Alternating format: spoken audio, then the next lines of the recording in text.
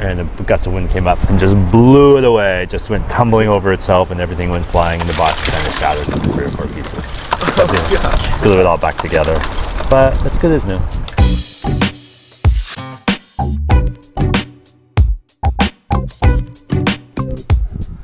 Hi, my name is James Gurney, and I'm in Monterey, California at the Plein Air Conference, and we're asking artists about their stories for painting disasters, plein air fails. A big wind came up and just blew everything over on the ground. Took me a whole hour to clean up all my pastels.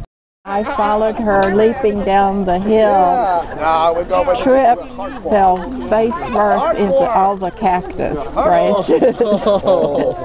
And she was drunk and fell over in the kitchen, knocked all the pots over, and we had to put her back into bed and said, no, just leave it until the morning and stuff. So, and he kept on going, and it kept coming closer and closer, and the man had such bad breath. I thought I was going to die, and I backed away, and the more I backed away, the more he came on me.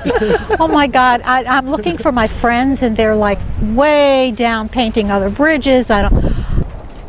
There's a tornado coming, and they gestured behind, and I looked back, and there was a greenish sky, which I had totally missed in my painting, and a lowering funnel-like cloud. And I very quickly got in my car and left. And a wind comes along after I've set it up, and I'm just getting ready to start, and it blew over the tripod, the easel, snapping off the side shelf irreparably. And I got up there and I set up and I started painting, and a big gust of wind came up, and the entire painting landed right. I had no idea where it came from, but it just busted my easel. I had paint from head to toe, and that was the end of my painting experience for that day. And it was a beautiful afternoon, and the sun was out, and the water was sparkling, and the glacier ice was looking gorgeous, and I was really intent on what I was doing. We get to our site, and we're painting, and I get it all set up. You know, I got the umbrella up, the whole deal. I'm painting in Hana, Hawaii. Really peaceful, beautiful place. It's alongside the road, painting a little sugar shack, you know, with a tin roof.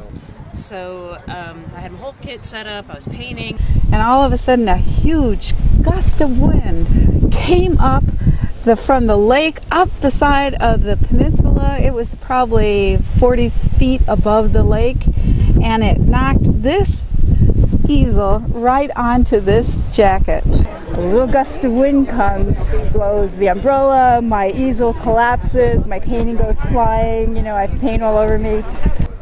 And this guy pulls up in a pickup truck loaded with pit bulls, and he parks right next to me, and he gets out. He's only got a couple teeth, and he says, what are you doing? And I said, well, I'm painting this little house here. And he says, well, I want some money for that painting. And I said, well, I haven't got any money for the painting. I'm just painting it. I haven't sold it. He says, well, to stand there, you're either going to give me some money or I'm going to let my dogs out. And I'm painting with one hand and doing this with the other one, because those little mapani flies, they drink the liquid in animals' eyes.